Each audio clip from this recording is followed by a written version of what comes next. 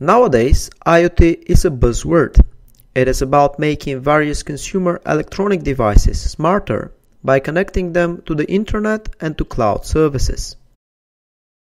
MQTT is one of the popular messaging protocols for use on the top of the TCP/IP protocol. It is convenient for real-time communication between embedded devices. MQTT was invented in 1999 and initially it was used internally only by IBM. In 2010, version 3.1 was released royalty-free. MQTT implements the publish-subscribe messaging pattern using a broker. All clients connect to the broker and subscribe to different topics. Each client is capable of publishing messages. The broker is responsible for delivering messages to the subscribed clients.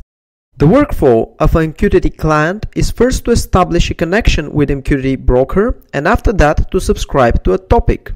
At this point, the client will receive messages from the broker depending on their topics. Furthermore, the client is capable of publishing messages at any time. Each MQTT message contains a topic which is used by the broker to forward it to the interested clients. Typically, the message also has a payload.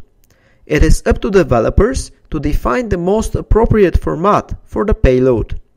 It could be a binary data, plain text, JSON, XML, or something else. There are a couple of other attributes of an MQTT message. Quality of service defines how hard the broker will try to deliver the message to the interested clients. There are 3 levels which guarantee how the message is delivered. Level 0 to deliver the message at most once. Level 1 to deliver it at least once.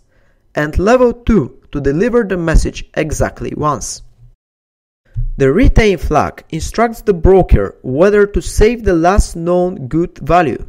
If this attribute is set to 1, the broker will deliver the last retained message to all new clients immediately after they subscribe to the topic. The MQTT topic is UTF-8 string with 1 or more levels. The separator symbol between the levels is a slash. The MQTT broker uses the topic to filter and deliver messages to each connected client depending on its subscriptions. Clients can use wildcards while subscribing to a topic. Plus is used for a single-level wildcard. Hash is a multi-level wildcard that covers all levels and can be situated only at the end of a topic. The last will testament is an MQTT feature to notify other clients about a ungracefully disconnected client. Upon connecting to the broker, each client can specify MQTT message which will be its last will. The broker will store the message until it detects that the client has been disconnected ungracefully. Last will is an important MQTT feature for Internet of Things because it allows you to detect if a device has disappeared due to force majeure circumstances. Popular MQTT brokers also support WebSockets. This way, a web page in modern web browsers can connect to MQTT broker, subscribe for topics, and display real-time data using JavaScript. MQTT supports transport layer security and authentication with username and password. Authorization policies can be implemented using access control lists. MQTT is supported by numerous open-source message queue brokers. In my opinion, the most popular brokers are Mosquitto, HiveMQ, and ActiveMQ.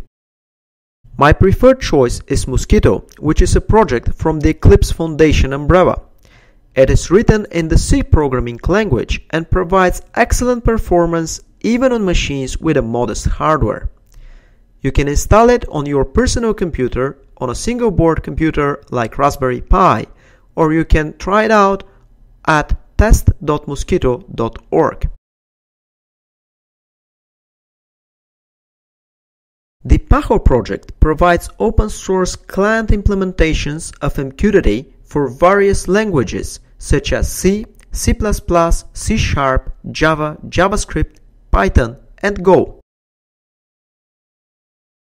In my opinion, for web developers, it is very convenient to use MQTT with Node.js because it handles brilliantly asynchronous events.